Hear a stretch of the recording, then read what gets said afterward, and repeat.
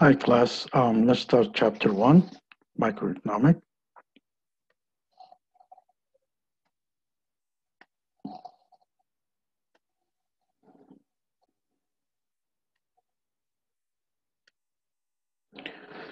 Okay, so the book is called The Principle of Microeconomics by Sayer and Morris, the 9th edition.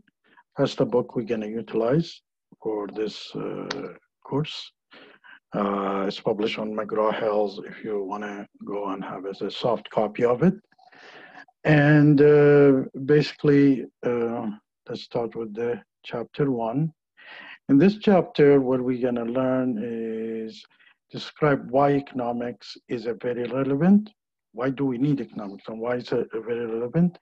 Define economics and make a decision between macroeconomics and microeconomics. Demonstrate the scarcities, which is the limit to resources, the choice and the opportunity cost are at the heart of economics, and making efficiencies cornerstone of the discipline. We're also going to learn about explaining why trade results in economics being more productive. Why do we need a trade? Explain the 3 fundamental questions and explain the 4 ways of economics can be categorized. And we will use the production possibility model to illustrate choice, opportunity costs, efficiencies, and unemployment. So now, the relevance of economics, the controversies that we always involve in it, knowing that economic growth is just the countries are growing, there is economic growth in it or not, income redistributions, road pricing, and globalization. What is economics? Well, there is two parts of how we put the statement. Is the positive statement, facts that can be verified with the empirical data. It means that 9 o'clock in the morning, so there is a sunshine or the daytime. That's very positive. They call it positive statement. When it's the data is very clear associated with the result. Normative statement is based on a person belief or a value system and cannot be verified with the data. So if we say the person became rich, the question comes in here, how rich he got compared to what? When you say the student was passed the course as a number 10, the highest 10 people. Now, if he's on a number 10, what's the number 9 got? Did he get 61% or did he get 99%? So there is, it's depend on, cannot be verified with the data. So that's what we mean by normative statement, is has a point of view. You get a data and you derive your point of view from it. Now, as example, to make it more clear, is when we say the federal government budget this year is the largest in history, this is a positive because a budget, a number of dollars that you can count on them, count them. Now, when you say the national debt is at the manageable level and therefore is nothing to worry about it, here where you is based on your point of view. So the national debt could be rising, but you're not worried about it because it's under control, or because it's declining and you're not worried about it and it's under control. So it's a normative, is depend on the value that you see and believe. When you say the price of gasoline is higher than it need to be, is a normative. For a poor person, probably this high, it's very high. For very rich, is a normative. And the rising Canadian exports are creating many new jobs in the countries. That's probably a positive because it's numbers supported by data. But what is economics? Economics made of economics theories and it's driven with that. Now, look at how positive statements are related. Now, use the scientific method. When you do an economic theory, you use a scientific method. Any theory that you're building, you need a scientific method for it. Now, to do a scientific method, and probably some of you took it in the marketing research, is first you set up the hypothesis. Say X will result in Y. Now, this is a hypothesis. Then you define the term and state of assumption. Is you say X will result if Y if other things is not changing. Or, if other things is stable, something like that, just to keep it simple. Then you really gather the data. So when you gather the data, and suddenly you find when it's so X is resulted does not result in Y, for example, but 2X will result in Y. So here is you gather the data to the hypothesis, which is then you adjust your hypothesis back and you say 2X will result in Y. And then you take this process again, define the term, and you say, assuming everything, no Z there, no F there, no Y, no B there. And this is where you do the assumption. So 2X will result in Y. And then you gather the data again, and then it's approved, and then you accept it. Otherwise, if it's showing, keep changing again and again, then one day it becomes 4X's cause Y, and one day become 1X cause Y, then you will reject this, the hypothesis. But once for a stable and valid, always 2X becomes a Y, then it becomes a proved or a positive hypothesis, which is, it turns to be a theory. And the economic theories is also driven from this scientific approach. Now, we have two types of economics. One is macro and micro.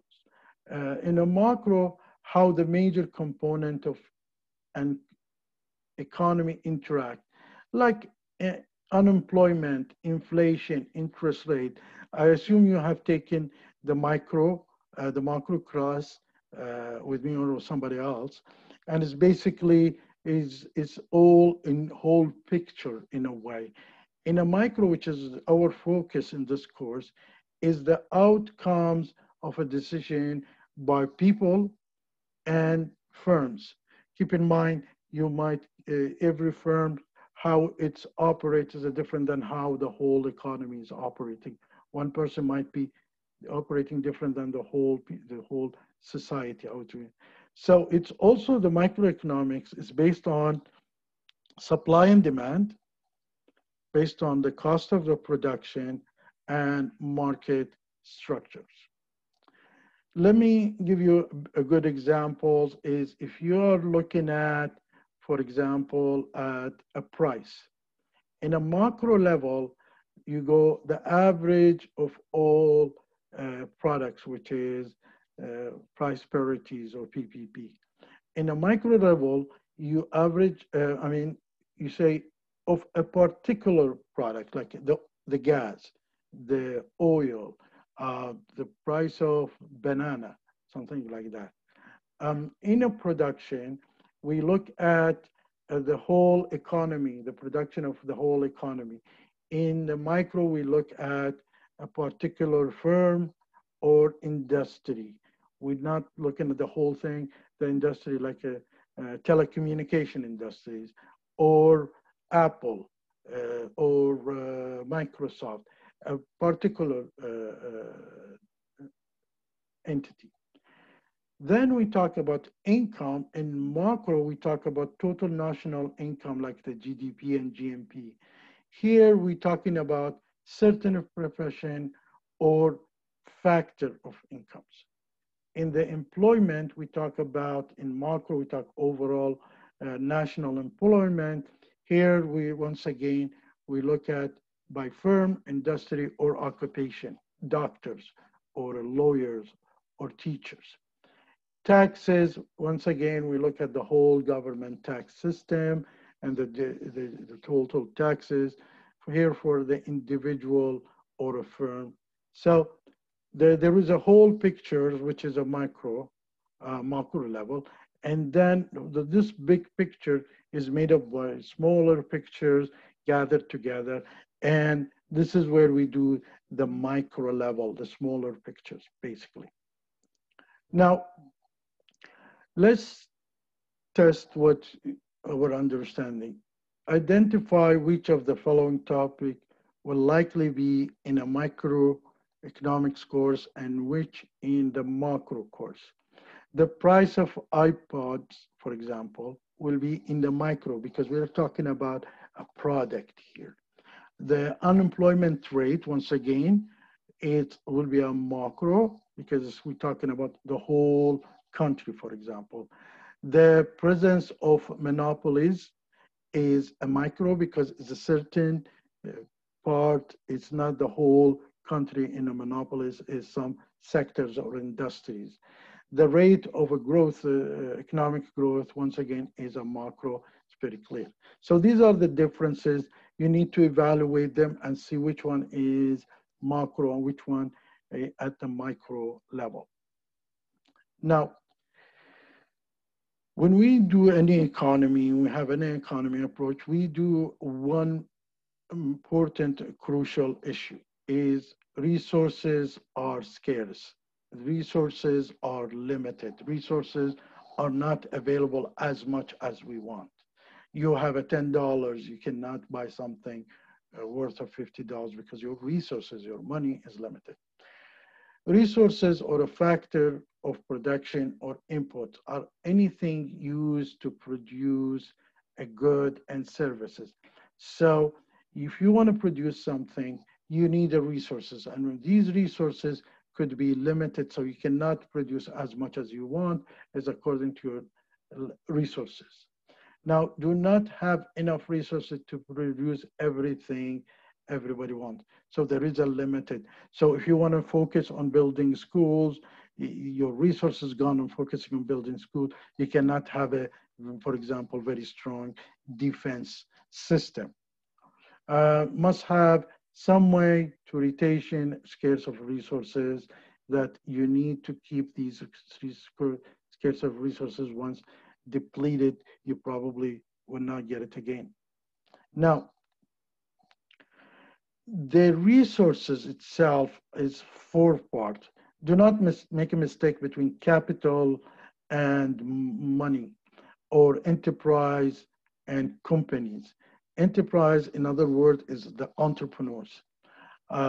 So the four type of resources, first is the labor, which is a human, mental, and physical efforts.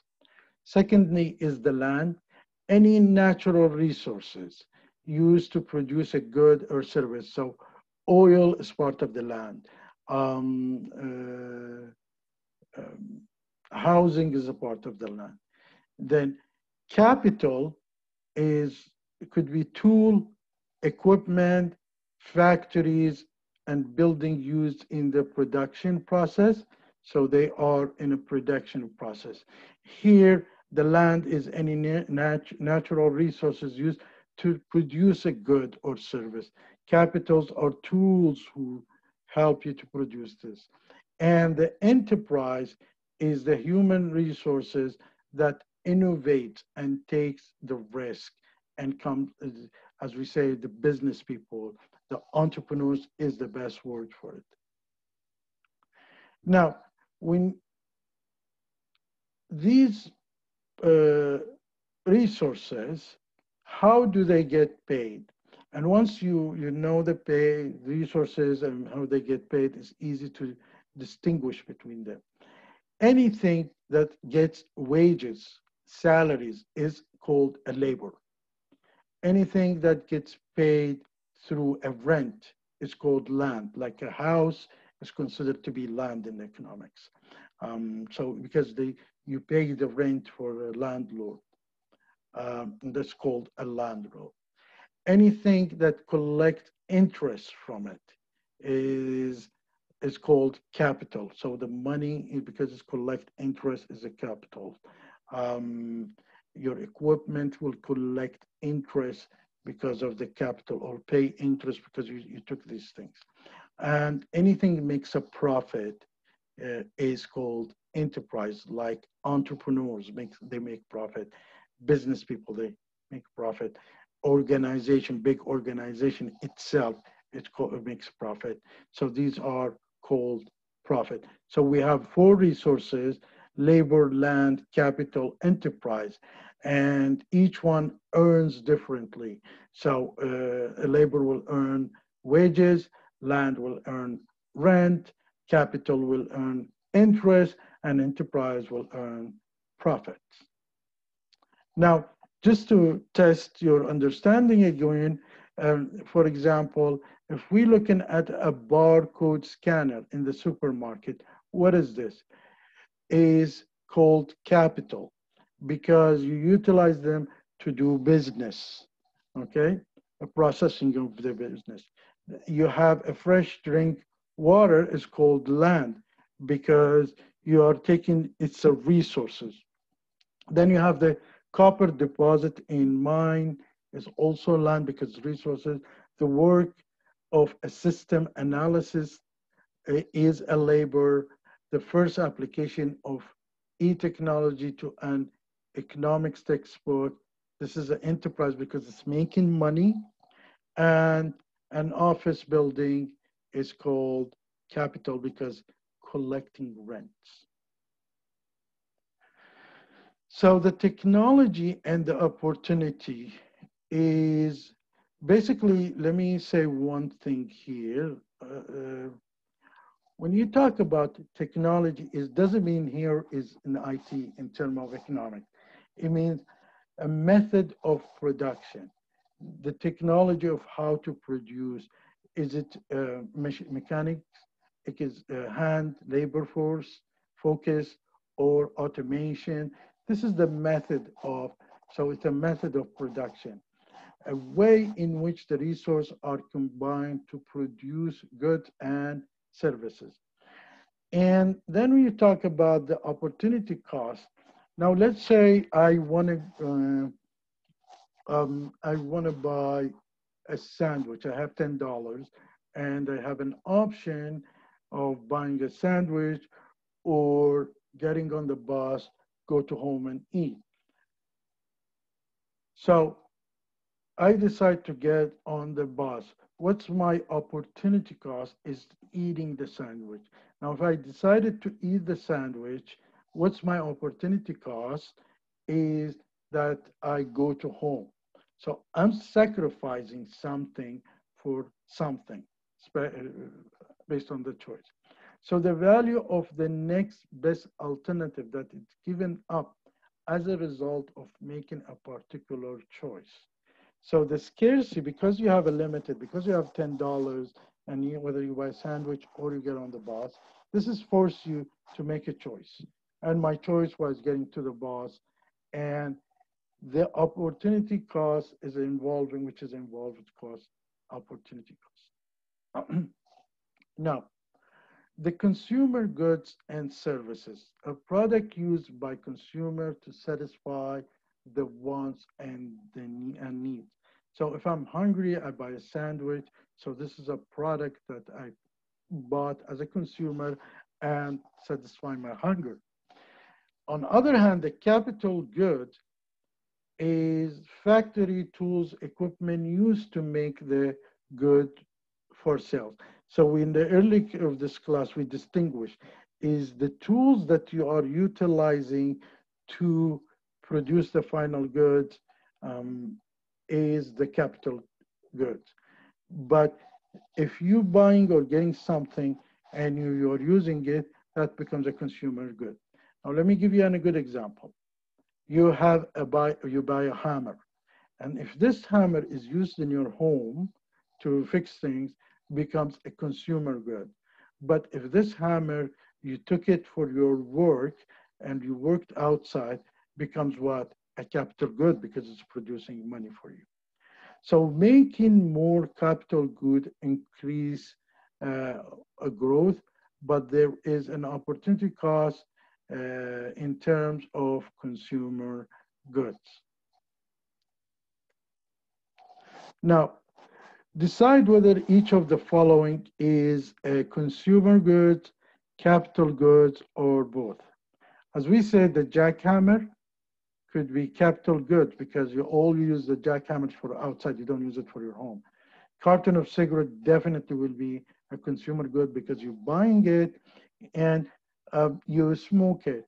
Why do we trying to differentiate between these? Because some of the decision making, where should we put our taxes, sometimes it influence what kind of product we are talking about. So a jackhammer, a capital good, so puts lots of taxes on it, for example, then people will buy less jackhammers, so the production will be less in that sense. But when it comes to the smoke, usually the politician puts lots of taxes on it because it's a consumer good, first of all, and second, it's called inferior good. So, and inelastic, we'll talk about it later on about that. A toothbrush is definitely a consumer good because you use it for yourself. A hammer is both. We brought that example earlier. And a farmer tractor is capital good because you're using it to, to grow things in the farm. Now, productive efficiencies. Production of a product at the lowest possible average cost. So you have a fixed cost. We cannot do anything. But how we become efficient is when we try to minimize our average cost by lowering variable costs, for example, as much as possible, and producing a lot, so it becomes an average cost is very limited. And when we talk about average cost, number of produced unit divided by variable cost plus total variable cost plus total fixed cost divided by number of value units, and that's what you get the average cost. Now, allocative efficiencies, production of that combination of output that be satisfied consumer demand.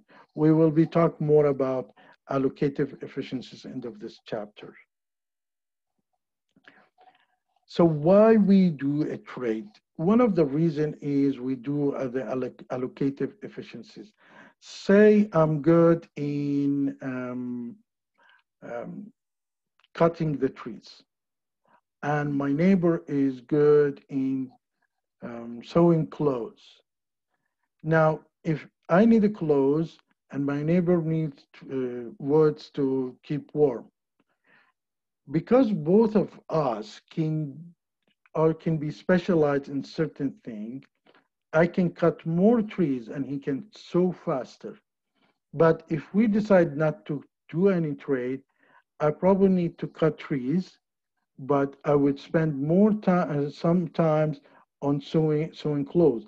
And since I'm not efficient, I'm not good in sewing clothes, it might take so much time from me, which is minimizing or lowering the number of cutting trees. On the reverse side, my neighbor might be not good, it definitely is not good in cutting trees, but he needs to stay warm, so he has to go out and cut trees. And once he cuts trees, it takes him much longer than what I do. And that will affect his timing of doing clothing, sewing clothes. So if the trade happen, both of us are good in certain things, so we can trade them because both of us can produce certain stuff. This is applicable on a micro level and is applicable on a macro level. A trade is a voluntary trade benefit the both parties. The more trade, the greater is the benefit, and definitely applies to individual as well as a nation. The three fundamental questions: what should we produce? What to produce? In my case, I will cut trees, and my neighbor will be sewing clothes because we're good at it. How to produce is using the technology. Is how we do that with the method. Is this handy? Do we have a chainsaw? Do I have a chainsaw? It's the method that I'm going to use. And to whom? In my case, as to my neighbor, and my neighbor will sewing some clothes to me. So all economic societies must answer these questions: what to produce, how to produce the technology that's going to, and to whom they need to produce. Now, there is four type of economics in general. There is what you call a cooperation. There's what you call a custom. Cooperation, command, custom, and competition. Modern countries are all usually a combination of all above. Cooperation in old days, because there is no scarce of resource, everybody goes and hunt together and everybody eats. And there is a cooperation on together. They don't save food, they work together. There is also you find that in small villages, in where everybody cooks and everybody eats, everybody utilizes. And it's at some level you would see it in some kind of Canadian societies like Harrow right there. They have one kitchen and everybody goes and females goes and cook there, and male comes and eat. We still have this kind of societies around in Canada. So that's what you call a cooperation. Then you have the command, which is one person is making all the orders. And the old days you had the Pharaoh style, the Roman, which is the godfather of the Pharaoh command everybody, and he had so many slaves to work on it. And then you have the custom, which is, it's mostly you will find it in a religious and probably in non-religious also, but it's a custom. Like, it is done through the beliefs, certain beliefs. You do things in that society in a certain way. Or it could be, non-religious is like, for example, we can bring a very good example. We send young people to school for free, kids, but we don't feed them for free. So this is kind of a custom of the worldwide, or in Canada, for example. And then you have the competition, is everybody competing with each other over the resources and over the productions. So these are the four kinds. But usually the modern countries are usually a combination of four above. Now, production possibility models. Production possibility models, a graphical representative of a various combination of maximum output that can be produced from the available resource and technology. I will explain it more in the next slide. There is a full assumption, full employment. These are the assumptions. There's a full employment, best of the technology available, and productivity efficiencies. We bring back the same example, cutting the trees. Now, if I can cut, if I'm focusing on only cutting the trees, I can cut 10 trees a day and sew clothes 0. But if I decide to sew 1 shirt a day, then I might be not able to cut 10 trees. Because my maximum is 10 trees, and I'm using the chainsaw, best technologies. Now, if I'm sewing one shirt a day, so then I would probably cut 8 trees. When I decide to sew 2 shirts a day, because it takes longer time, whether I do 1 then 2, it doesn't take it twice a time, because I'm not that professional. It takes more time for me. Then I can only cut 6 or 7 trees. So the numbers is reduced because I'm at a full employment. I'm doing 10, but once I nothing t-shirt, but when I do 1 shirt, there is numbers of the trees goes down, and it's until, you know, the product efficiencies. The way you look at it is this way, is let's say I can, or a country X can produce 195 tons of wheat, okay, and 150 cars. Now, if they decide to produce only wheat, they will be producing at the point A, which is 100,000 wheat and 0 cars. And if they decide to produce only car, they will be producing 150 cars and 0 wheat, as you see. But let's assume they started at 100 wheat, they will be producing 0 cars. But if they decided to produce suddenly 50 cars, then they have no choice but to reduce the number of production of wheat, because they are assuming at the full employment. But if they decided to produce 100 wheat and 150 cars, is not attainable, because point of the curve represent the maximum output possible available in the resource. So in this case, they produce 100 wheat and 0 car. Here they produce 95 and 50. And this is non-attainable because they cannot produce that. And at this point, they can produce 150, 120 cars and 65 wheat. So there is a maximum curve that they can utilize. Now, the production possibility models is driven from the scarcities, represent the point of outside curve is outside, unattainable. We'll explain later on how you can attain it. The choice represent between the point of the curves, where we said 50 cars and 60 tons of wheat. It's a choice, a combination. You're 100 wheat, 0 car. This is a choice. So represent by point of the curve, which is efficient, and a point within the curve. If you're inside the curve, this is attainable but inefficient. Here, unattainable. You cannot reach it unless you have some kind of technology improvement. So we said scarcities is represented by a point outside the curve. We said the choice represented by point on the curve efficient and point within the curve inefficient. And then we can opportunity cost, we spoke about it, but represent by the downward slope of the curve. So the opportunity cost here, if I've decided to produce 50 of cars, my opportunity cost becomes 5 tons of wheat, because my wheat reduced from 100 to 95. Now, the law of increasing costs. The factors of production are not equally suitable.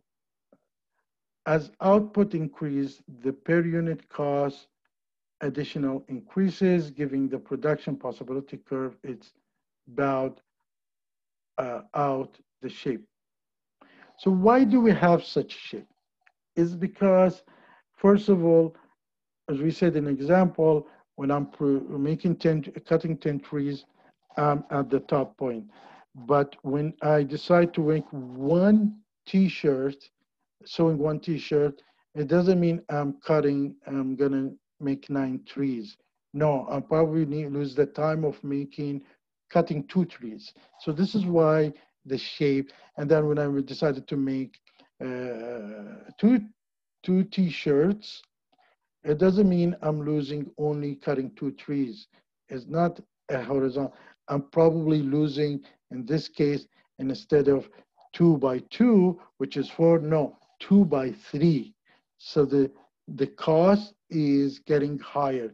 And you read sometimes in, there is a variable cost and there is a fixed cost, and the variable cost might goes higher after certain production, but it goes lower. But here is because of allocation. This is what makes the shape differently. So the factor of production are not equally suitable. And here, because we said that if I'm not good in making the t-shirts, so it's going to take me more time to do that. The output increased, the per unit cost of additional units increases, give the production possibility curve about out shape like this. So this is what's happening here, has to be that way, because I'm probably so good in producing wheat, but I'm not good in, takes me longer time and more resources to produce cars. And I'm sacrificing 5% of the wheat to make it 50 cars, which is here is indicate that actually I'm good in making cars than producing wheat maybe, or vice versa. Now, the law of increasing cost, the factor of, we said, we spoke about it. Now, the law of increasing opportunity cost. Now, as more cars are produced, an increasing amount of wheat must be given up. So this is why you will see the curve happening here. So because when you decide to give up, let's say, 10 million tons of wheat to produce 40 more cars. Here, you're giving up 20 million tons more. See, now you're not giving up 10 more. No, because you're increasing only 10 here, but you're doubling up.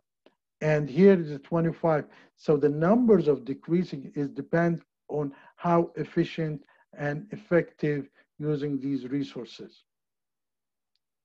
Now, these are, you can look at it as numbers where you can reduce moving from one point to another and how it's done, okay? Now, I just wanted to show you how this economic growth happening. Economic growth happening is by improving the technology. And when we talk about technology, once again, we're not talking about IT. It's the way things we do. If we can do it better, more efficient, that's where the growth happens. Let's assume in the beginning, I was not able to cut 10 trees, but once I learned how to use the chainsaw, start practicing, I was able to do 2. And with the time, I was able suddenly, my experience gave me the opportunity to cut 10 trees. So the technology, the know-how increase, the utilizing the chainsaw much better, easier, better corner cutting it is all affecting the growth. So with a technology improvement, you might have this shift that you can see here, increasing the quality of wheat per period and quantity of the cars. And then you will see we can produce instead of 100, because we proved the quality, we started producing 120. And here, because we moved into technology more and more, we start producing 180. But this shift does not happen in parallel always. You might have an improvement, for example, here only in car. So you will end up, and nothing in wheat, you end up with this kind of improvement. So improvement in the technology shift the curve to P2 can now produce more of either good. So suddenly after a while, I became much better in sewing the t-shirt. So instead of sewing 1 shirt at 1 hour, I can sew 2, for example. So I improved my technology in sewing the t-shirt, but I haven't improved my technology in cutting more trees yet. Sometimes um, it I can do the both. I can get better in making the trees, and I cutting the trees, and get better in doing the sewing the t-shirts. So here, where we see a shift, a total shift. But in the case of this, no, I suddenly got better in sewing, for example, but I'm haven't got better yet in cutting the trees. Hopefully, in the future, I will learn more how to cut the trees. So the summary, the key concept to remember is economics is a relevant discipline in our society because we need to economics to understand why this happened, not what. We don't need to know what is easier, but why this happened, how we can do that. These two questions, we need to answer them in of the business thing in a business. So we need to understand the economics theories and utilizing the economic theory. The scientific method is used economics, which is divided into, we spoke about the micro and the macro. We talked about the scarcities, the choice and the opportunities, costs that are heart of the economy. We talked about selections, and we talked about between choosing a hamburger, buying a $10 hamburger, or getting the bus. We talked about the greater trade result in economics. So we brought an example of cutting 10 trees, and my neighbor is sewing 5 t-shirts a day. To understand what to produce, how to produce it, and who to receive is a fundamental economics question. And we will be talking more about them in the details. Economic society may be organized through, we said, cooperation, command, custom, and competition, or mostly now, as we said, mix of that. The production possibility model, we showed it. And that's it. End of the chapter. I hope you enjoyed it. Okay, bye-bye.